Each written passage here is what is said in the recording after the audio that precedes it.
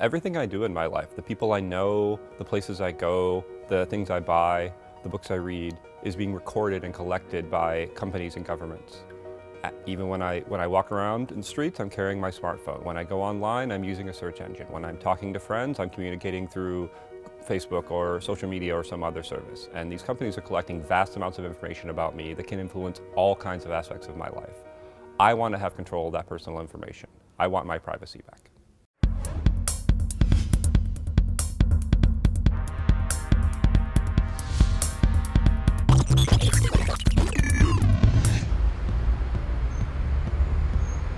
Privacy in the digital age is about being able to control your own personal information.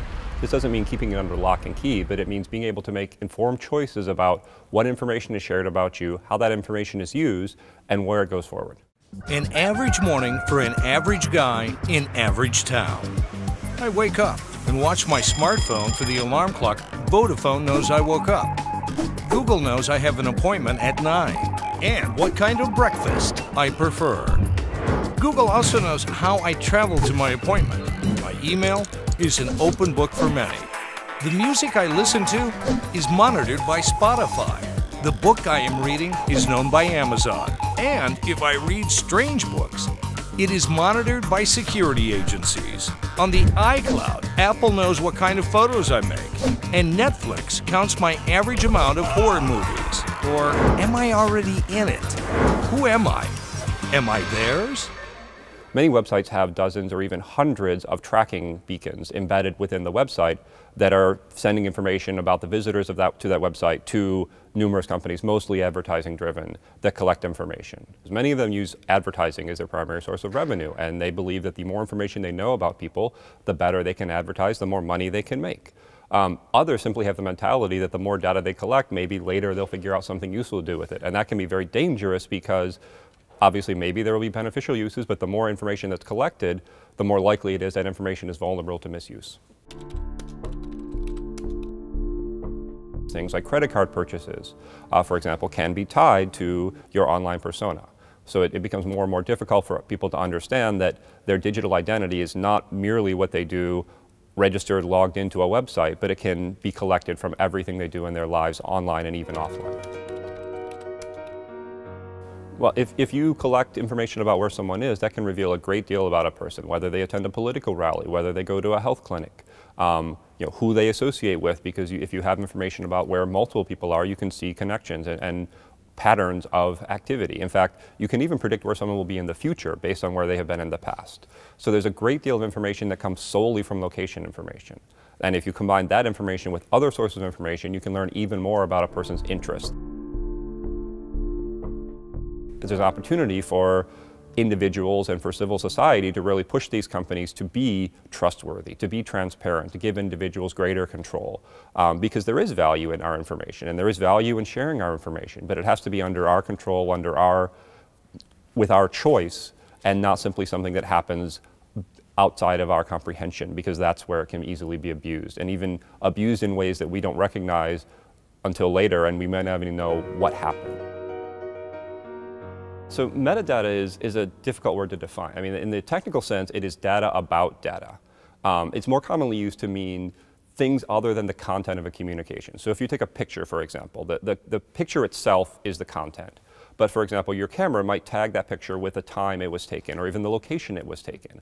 If you upload it to an account online, that may be tagged with the IP address where you uploaded it from, and it may be associated with your account. There may be records of the people who have viewed that picture or the people who you intentionally shared it with. These could all be considered metadata in some sense, in the sense of they're not the picture itself, but they're information about the picture and how it has been used and who has viewed it.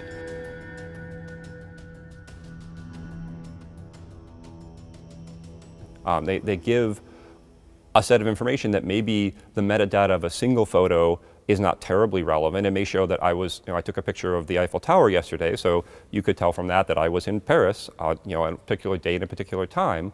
But taken in sum, the metadata of all my photos or of all my emails or my messages or anything else can reveal patterns of my lives. It can again reveal my connections, the people I associate with, the interests I have, the regular habits that I have, and the times that I diverge from those. So it can give a great deal of information, in some ways even more than the pictures themselves.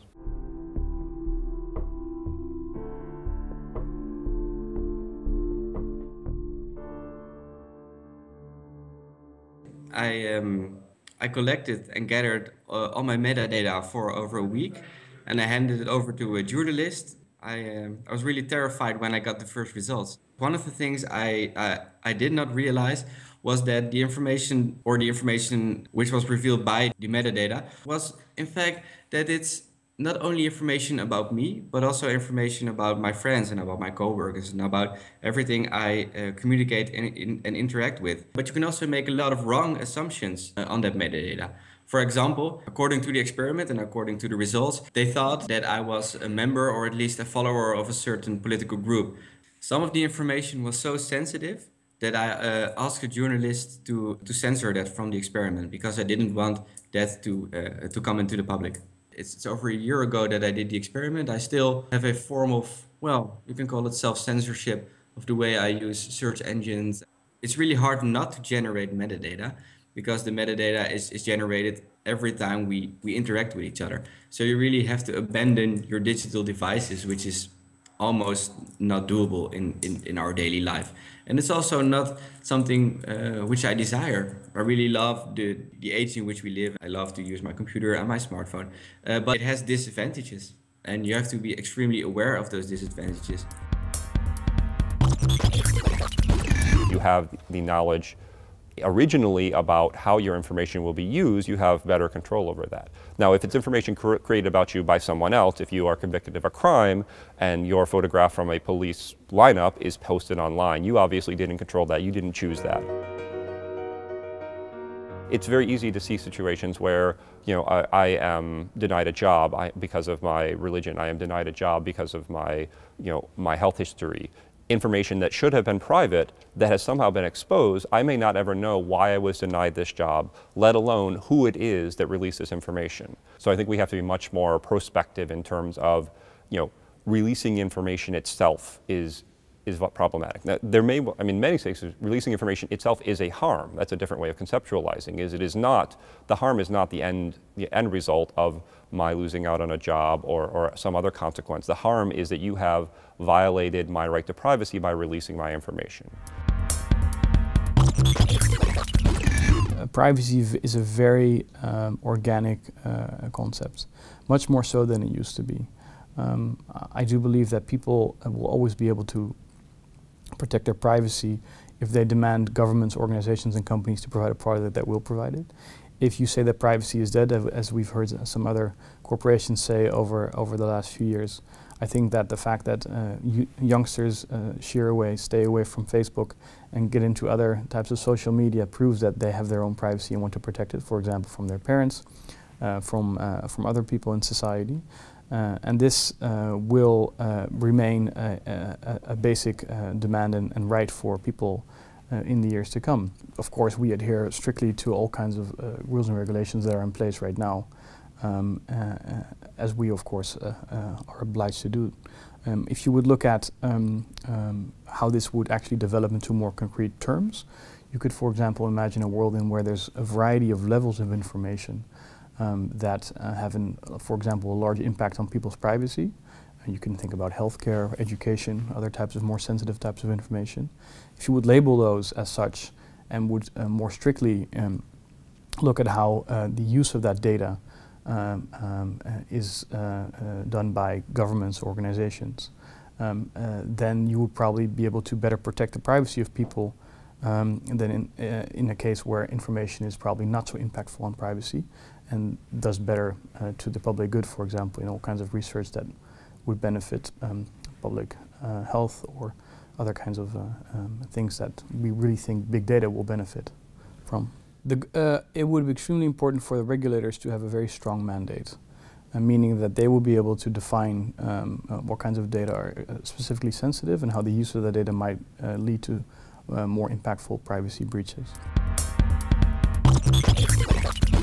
Hopefully there's a market for companies, and there are some companies out there who are working on strong encryption in a way that at least prevents the middleman from continuously collecting information. We know very clearly that encryption is not foolproof, that if you are the target of a significant NSA investigation, your information is going to be intercepted. The best security minds in the world all think the same thing.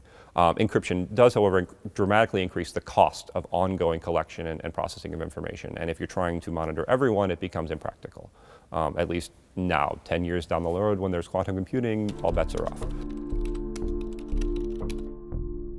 But knowing that that's happening, knowing that the world is data-centric and that data about us is valuable, gives us the opportunity to really start having a dialogue about, well, what do we want? How can we make sure that these companies, these entities, these governments who are collecting information are responsible stewards, are giving us the control that we need and deserve, are making sure that the individual is central, that human rights are respected, that we have the control and the privacy that we need to live in a digital world as, empowered individuals rather than as bits in a machine. I certainly don't think it's without challenge. I don't think it's at all guaranteed, but I think it's possible. I think that continuing to educate people, continuing to push for greater transparency, continuing to increase literacy and awareness of these issues is essential.